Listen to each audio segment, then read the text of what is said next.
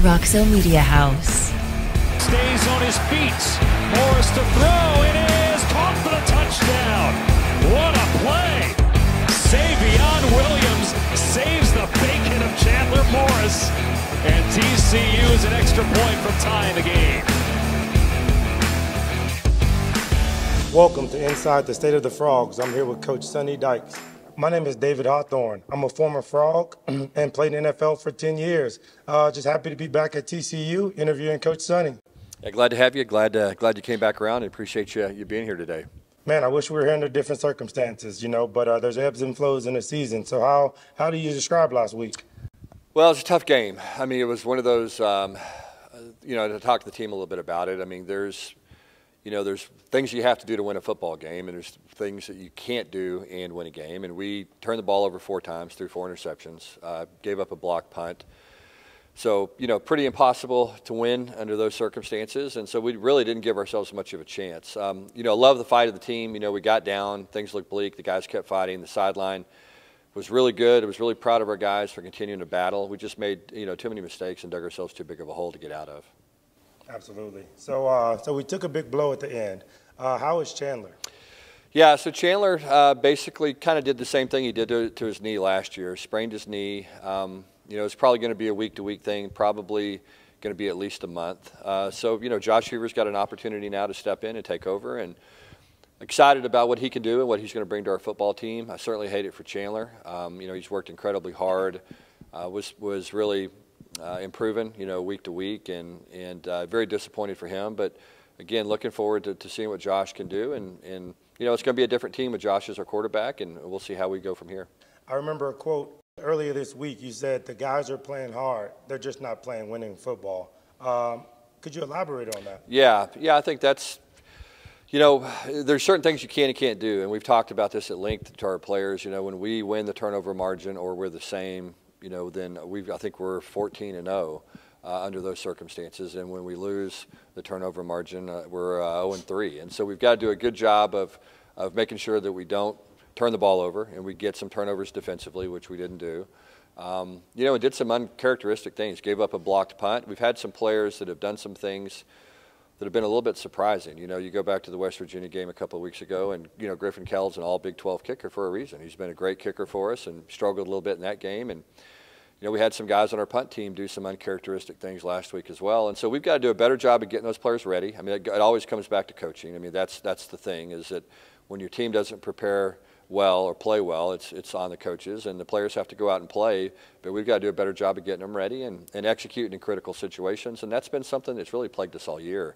Even in the games we've won, we haven't really executed as well as we need to in the red zone, in critical parts of the game. And so we have to continue to get better at those situations. And when I think about where the Frogs are right now, it takes me back to when I was in Seattle.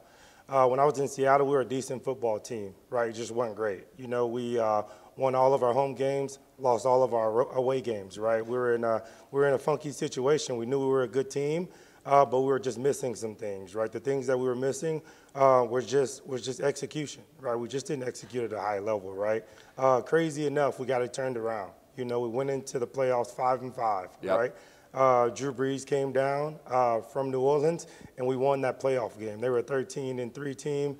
We were a 7-9 team, right? Yep. So always hope, and it took a lot of leadership to step up to make it turn around. Yeah. I think the big thing for us is we do think we have a good football team. Now, we haven't played that way, and at the end of the day, you're not a good team if you don't play well. And so we've got to do that. I think it all starts with what you said earlier. We just have to do a better job of executing. And again, in particular, when we get in the red zone, that's been something that's plagued us. In particular, we got to do a good job getting off the field on 3rd and 4th down defensively. We got to do a better job not giving up big plays. We've got to, get our offense into a flow. It just seems like every time we get into a flow, we get a penalty, we do something, have a negative play, something like that to set us back. And so what we have to do is just execute at a higher level. And again, that comes down to we got to be better coaches. We got to coach more details, and our players have to play that way. And if we do that, I think this has a chance to have a good football team. And I think we're all focused on putting the first half of the season behind us, focusing on the second half, and just trying to win a game against a good BYU football team. And I think that's where it all begins for us, is don't worry about the expectations. Don't worry about any of that. Let's just figure out how to win a game. And then if we can see if we can't build on that and see where that takes us. My old ball coach used to say, let's get back to the basics. Yeah, I think that's the truth for us. I mean, I think, playing winning football is the deal. And that's what we have done historically very well and what we did well last year. And that's what's plagued us when we've lost games this year. Absolutely. We'll be right back after this break. Simply the best barbecue in Fort Worth. Dine-in, catering, or drive-through. 2900 Montgomery, just off I-30. Remember, the best barbecue in Fort Worth is at Railhead Smokehouse.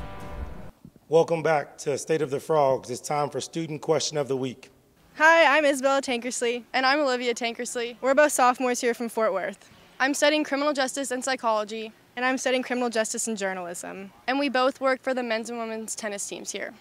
Our question for you, Sonny, is, how do you balance home life and football? Wins, losses, anything, it's got to be pretty tough. Olivia and Isabella, we try to balance football and home life. It's very difficult during the season. I think at the end of the day, my primary role is to try to be a good husband and a good father to my kids. They win and lose just with us. I mean, they're completely invested in our season. Kate certainly is. My kids certainly are, and so it's disappointing when we're not winning. But at the same time, we're a family, and we're blessed to be at TCU and to be here, and we're so fortunate for the many things that we have. So, it's hard. It takes a lot from everybody, but again, at the end of the day, we're just fortunate and blessed to have a chance to be here and be around these players every day and try to improve our team, and it's fun to be a part of it. Thank you, Coach. We'll be right back with a preview of BYU. Stay with us. We wouldn't be able to do the things we were able to do this year without the Flying T Club. So we got to continue to get people involved. It's more important right now than it's ever been. Flying T is special. It's the best thing that I've encountered in college. It allows us to be able to offset a lot of the costs that our scholarships aren't able to cover. If people like winning, invest in the Flying T Club and NIL. It's almost a necessity now in the college football world. I mean, you got to kind of invest in the programs, and what you put in is what you get out. Welcome back to State of the Frogs. I'm here with Coach Sonny Dykes. So this week we got BYU. They're a 4-1 team coming off of a bye week. What are you expecting out of them? Well, they're a good football team, as you said. 4-1. Went on the road and beat Arkansas. Beat Cincinnati most recently, and then just had a bye. And so they're a team playing with a lot of confidence right now. Their quarterback has gotten better and better every week. Keaton Slovis is a transfer from USC. He's been a couple of different places, is the guy, and a really good quarterback. They're throwing the ball well. Their offense is playing with a lot of confidence. And then defensively, it's a typical BYU team. Big up front, physical. Just an overall good, solid football team. They've been playing well on special teams. So a team that's going to come in here rested, a team that's going to come in here with a lot of confidence, and we're going to have to rally the troops a little bit and get our guys ready and go play hard this week. But I love this football team. I love these guys. I think they'll respond, and I think we'll play our best game of the season. Any real history with Coach Sataki?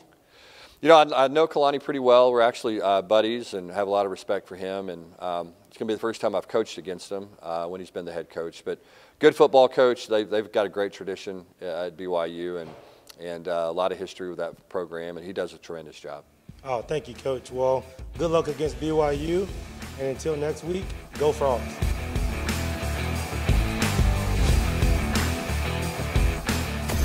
Roxo Media House.